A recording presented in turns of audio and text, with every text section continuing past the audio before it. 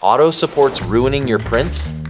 What if I told you it only takes a few steps to go from this to this?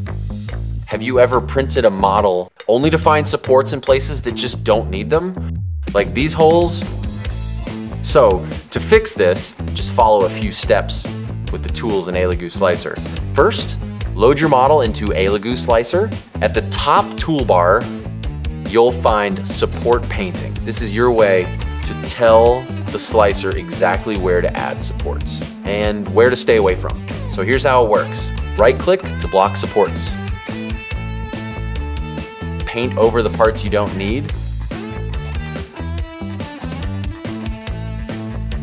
Left-click to enforce supports. Just brush over the areas that need them.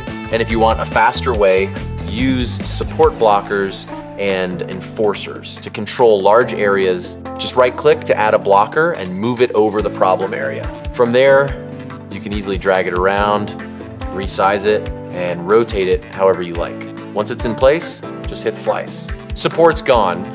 Here's what a real print looks like before and after using support control. Same model, but with more efficient support placement. Less filament, faster cleanup, and better detail, all thanks to just a few minutes of manual adjustment in Elegoo Slicer.